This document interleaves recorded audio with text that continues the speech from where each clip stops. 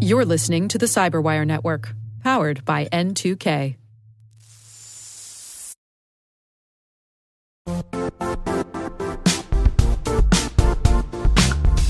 Now, a word from our sponsor, the Johns Hopkins University Information Security Institute, currently seeking qualified applicants for its innovative Master of Science in Security Informatics degree program. Study alongside world-class interdisciplinary experts and gain unparalleled educational, research, and professional experience in information security and assurance. Interested U.S. citizens should consider the National Science Foundation's CyberCore Scholarship for Service program, which covers tuition and a $6,000 annual professional development allowance, as well as providing a $37,000 additional annual stipend. Apply for the scholarship and the fall semester by March 1st. Learn more at cs.jhu.edu/MSSI.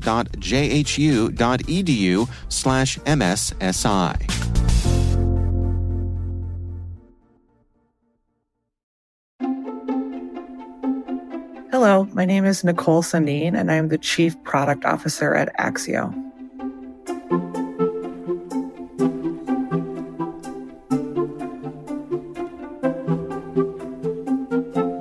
When I was a kid growing up, I wanted to be an ear, nose, and throat specialist doctor because I had a lot of ear problems growing up. And so I was always in the ENT's office getting fixed up, which is obviously much different than what I actually do today.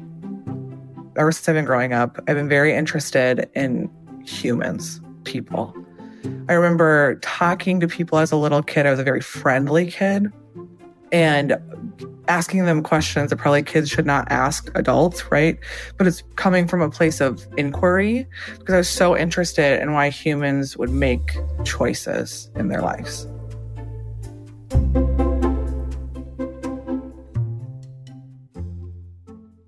I became a social researcher for a university in Iowa where I was evaluating large government grants. And this is where I fell in love with the discipline of usability because I was writing these 100-page reports. And in my head, I was thinking, there's no way people are reading this, right? And so before data visualization was cool and everyone talked about it, I really immersed myself in data visualization and infographics.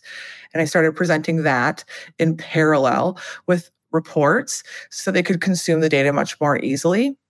And that really led my career trajectory into design and then product at other organizations.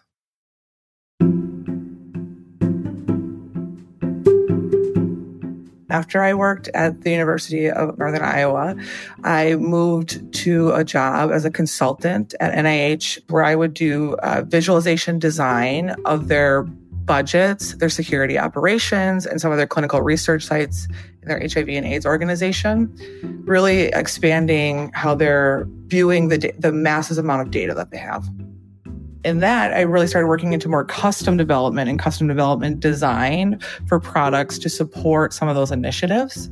And there's where I really fell into the discipline of usable security and information visualization and retrieval and the paradigm where these two meet. And with that education, I decided I was going to just go all in on security products.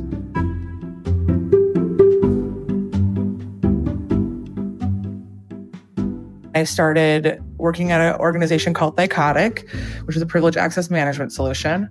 And they are now Delinea because they were bought. But I built their UX program from the ground up, redesigning 11 product lines, building a UX team, but really inserting UX discipline, understanding the user in the product processes, but also in the overall organization. We often led with a usable security message, which I'm very passionate about.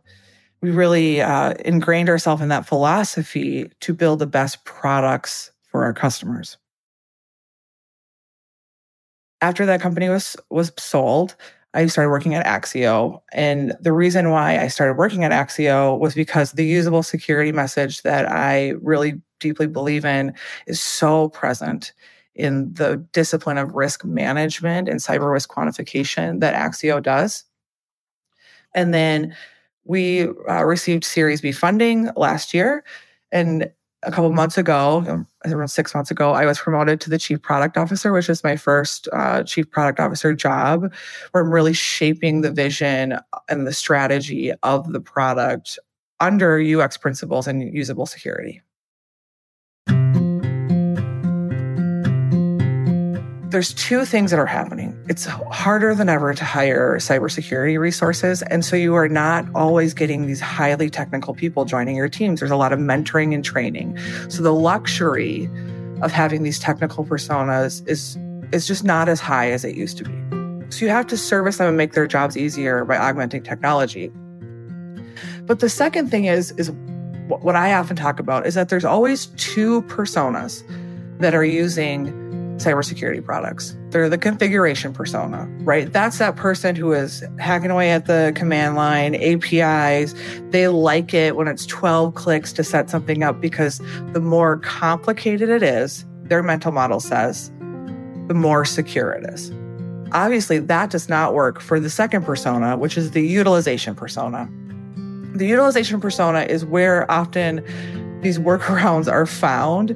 They're the people that are using that two-factor. They're the person that has to go into the vault to get their password, right?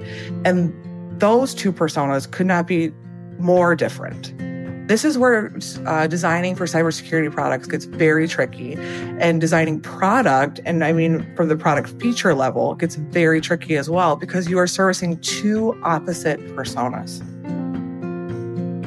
And so in some ways, you have to service that API command line person, thinking about those two always when you're buying and implementing a product, but also when you're designing features or designing UI or UX for a product is highly important as well.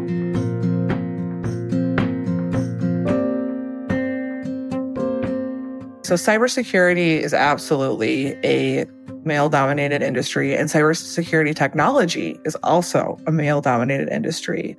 And so it is not rare for me to sit in a room and be the only woman there. I am comfortable with that now. At first, it's uncomfortable, right? But I am comfortable with that now. The biggest thing is to find mentors and friends in your organization that you work with that you can help with influence. As soon as you have influence, you can start making moves and feel more comfortable speaking up about things that you think are good or wrong. But finding that cohort in your organization is highly important. It's also highly important to find your cohort outside of your organization where you can talk through issues that you have, things that you've experienced, to work through problem solving that and going back to work and working through those problems. Really, it's about building community in your organization and outside your organization of strong women or strong friends that you have that you can lean on when you know you're the only person in the room.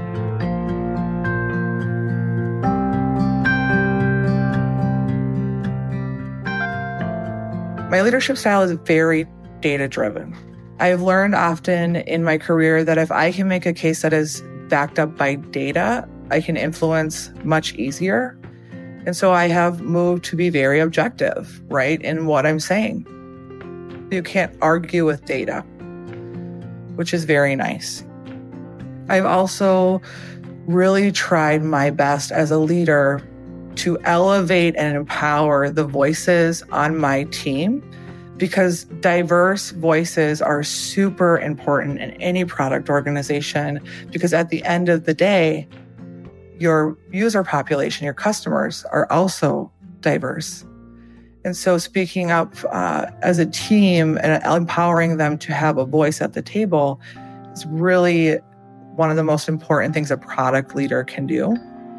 And empowering them to be able to speak their mind and give advice and feedback to the larger leadership team is also something that I find very valuable.